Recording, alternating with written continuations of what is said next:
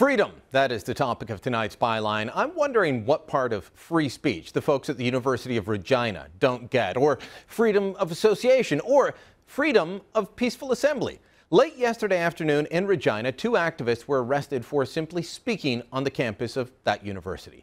Bill Whatcott and Peter LaBarbera were arrested as they set up a display at the University of Regina and attempted to espouse their views about homosexuality. You can agree with those views. You can despise those views. It shouldn't matter. These men should be allowed to speak, but they were not. They were shut down by campus security and Regina police as students cheered. Did they hit anyone? No. Did they threaten anyone? No. They were simply there with flyers and placards. Now, listen closely as university security asks Whatcott to leave. He doesn't have to, he says, and he says he has the right to be there. And listen carefully to what the security officer says. I've won 2 court cases, and I do believe I have a charter right to speak here. I know you do love arrest, right? Okay, and I'll fight this in court. The security officer admits that Whatcott has the right to be on a publicly owned university land and present his message, but then says, yeah, but you got to leave anyway. Police moved in and arrested them right away. What were they charged with? The news release put out by the Regina Police Service stated that they face charges of mischief under Section 4301C of the Criminal Code, willfully interfering with the lawful use, enjoyment, or operation of property, to wit, the University of Regina. I'm sorry, standing in a wide open public space with a couple of signs and flyers is interfering with the lawful use of property? Give me a break. Whatcott faces an actual court date in late May. As I write this, LaBarbera is still facing deportation. He wasn't released. All this for speaking and holding a sign. Remember this, the same university. This is the same university where our friend John Gormley was speaking and was interrupted by protesters. And stop your lies! Why don't you take your mask off? No, it stinks in here. Any one of you people that live in my territory, if you got a reason to hate Indians, now you have a good reason to hate us. We don't hate. You think I'm stupid? Crazy? No. Is that what you guys think? No. I know about your secret societies, your religions, and all your all your raping and your pillaging of our women and children.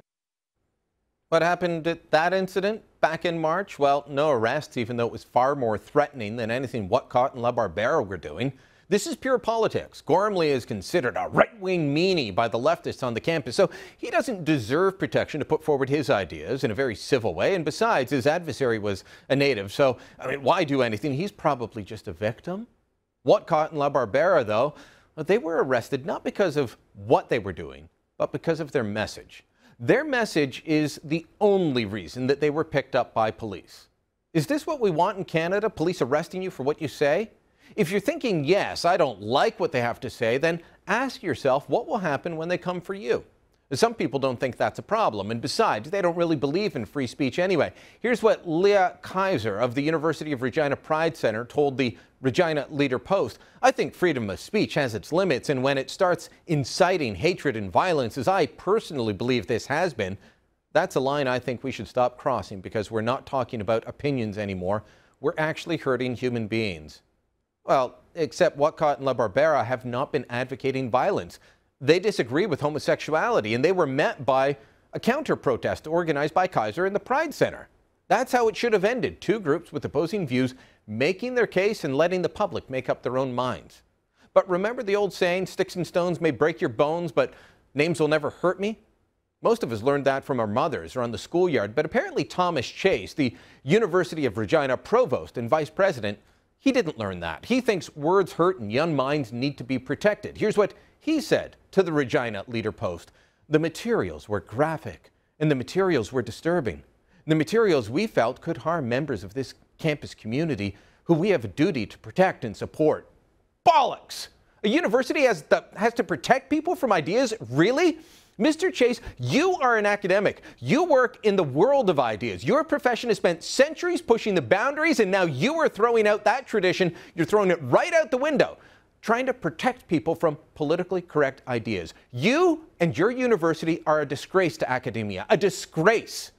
Unfortunately, you're not alone. We've seen similar attacks on free speech across the country. University and college campuses are strangling free speech, and academics, well, I'd like to say they're simply being silent, but they're not. They're active, like Thomas Chase, the PhD from the University of Regina, or the former Justice Minister turned University of Ottawa President Alan Rock. He's the guy that wrote to Ann Coulter and warned her about spreading hate crimes before she even arrived in Ottawa, and obviously without reading a damn word she'd ever said or written.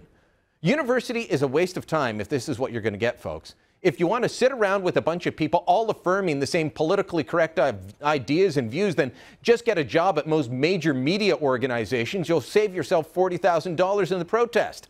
And it beats enriching people like Thomas Chase, who is afraid that words might hurt you. And that's the byline.